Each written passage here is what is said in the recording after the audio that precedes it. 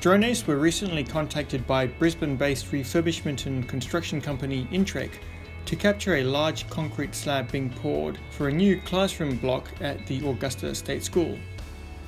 The brief was to use the Mavic2 to film and photograph the event from beginning to end. We captured over 120 4K video clips, totaling around 53 gigs worth of data, shooting in the DLOG-M RAW format and then color grading in Premiere. We were on site for 6 hours and we went through 8 batteries, so a lot of flying. The Mavic2 was used in tripod mode, allowing for beautiful slow cinematic orbits, pans and dollies around the construction site, flying at various heights from 10 to 50 meters.